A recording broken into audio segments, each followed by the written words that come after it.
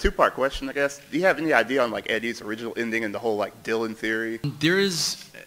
I remember conversations about like eventually he would sit us down with a bottle of something and go over the whole ending. I do know that it pretty much kind of went the way that it was going to go. I don't think it didn't hit the points that it was supposed to along the way. Did he actually tell you? Not 100%. I'm still waiting to... How much percent? Because he last time I asked, he said, like, yeah, get me really drunk and I'll tell you. Yeah, exactly. But how far did he get? I don't know.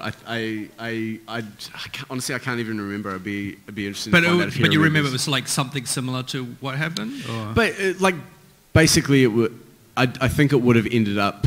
Like, I mean, you know, obviously the series ended and Vengeance was still in the morpher at the end, so Vengeance wasn't destroyed. I think it would have been that idea with a little more tied in with a little more... Well, I mean, there's consequence in that. I don't know. I can't speak to it because I didn't come up with it. I would love to find out, though. All I know is I would have gotten a fucking morpher. So Power Rangers RPM is regarded as one of the best seasons of the franchise, probably one of the most beloved by fans. But did you know that it had an original ending that was planned from the get-go? But before we get to that original ending, we have to know where we started with the beginning of Power Rangers RPM. So Power Rangers RPM was going to be the last season of Power Rangers by Disney, and Disney said to the producer, the executive producer at the time, Eddie Gazlian, said, do whatever you want with the series, we're ending it. So Eddie was like, sure, whatever, and he planned on making a post-apocalyptic world of Power Rangers, but the only problem was,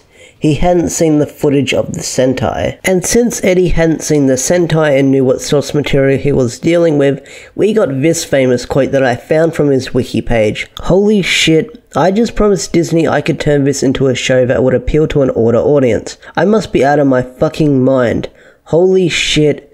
Wait, what's that on the front of the Zord? Are those motherfucking eyeballs? There were even more problems with Eddie working on the show because he hadn't ever worked on a live-action series before, even Power Rangers. He was very, very new to this game. But luckily, series veterans Jackie Marchland and John Telligan helped him out learning what Power Rangers is all about. Eddie also brought on his own two writers, Matthew Negrete and Madeline Paxson, to help him out. Things got even worse for Eddie where he had to micromanage his scripts, and a lot of them were delayed, and the last episode he worked on of Power Rangers RPM was episode 15, Ghost, and this was the last episode he worked on because after that Disney fired him due to the script delays, so his original ending for Power Rangers RPM had to be scrapped, and we're going to get to that original ending eventually, don't worry. There's also a rumour that Eddie blew most of the budget during the first half of Power Rangers RPM, so Bandai had to pay off the rest. If that's true, that is really crazy that happened to blow all that budget so quickly, but that's film and TV for you. So after Eddie was fired, series veteran Judd Lin was hired to pick up the pieces and try and finish off Power Rangers RPM. And from what I've heard and done the research on through this Reddit page that I found through interviews and stuff like that, apparently Judd was walking into a mess that he had to pick up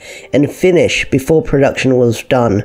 But if you want to read the quote what Judd Lin said about where he joined RPM midway through, I'll leave a link to that Reddit post in the description down below. It's an interesting read and it's what helped me in my research trying to figure out how the original ending of Power Rangers RPM was meant to be. So let's talk about the ending of Power Rangers RPM. Not the original ending, we're getting there. I swear we're getting to the original ending that was planned. So, the ending for Power Rangers RPM. Tenaya is Dillion's sister. Everyone defeats Vengeance and goes off into the sunset and the world is saved.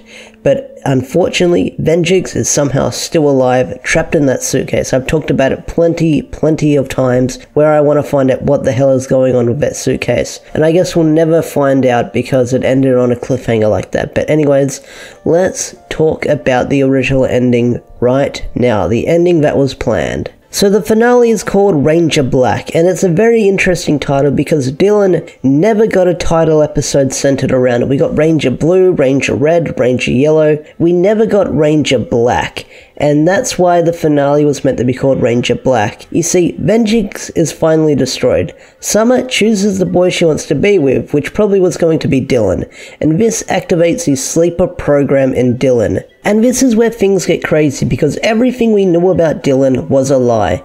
Him and Tenaya, That was fake. That was meant to lead the Rangers, taking them into their ranks to earn Dillion's trust, or to earn the Rangers' trust. So Dillion never existed at all. He was never a thing, never meant to happen. So Venjix is Dillion's true body. It's his final host, and that means Venjix controls the Morphin Grid. Kind of like a villain we're seeing right now on Power Rangers, eh?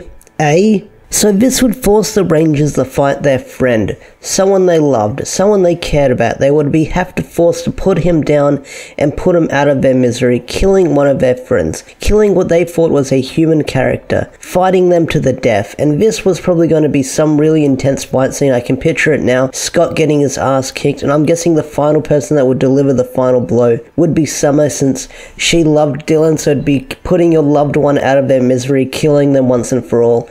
That would have been a freaking crazy finale if that was meant to happen. Summer killing Dillion, like you can picture it now, just this awesome battle, fire and smoke everywhere, destruction. I can just picture it now how it would have ended. It would have been really freaking crazy. And if this actually happened, this would have been a dark way to end Power Rangers if the series was never coming back, if they didn't get renewed for Samurai.